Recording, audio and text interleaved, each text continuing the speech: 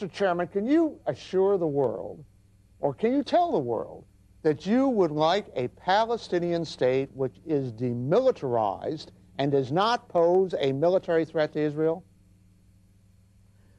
What we had agreed upon, that peace, real peace, far away of terrorism, of wars, for the sake of our new children.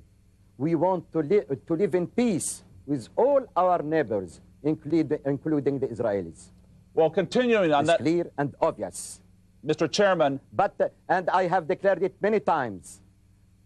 And we are looking to find a brave man, a brave leader among the Israeli leadership to accept, to start the peace processes, to implement real peace in the land of peace. Now, Mr. Chairman, between the Palestinians and the Israelis. Thanks for watching our YouTube channel. Follow today's top stories and breaking news by downloading the NBC News app.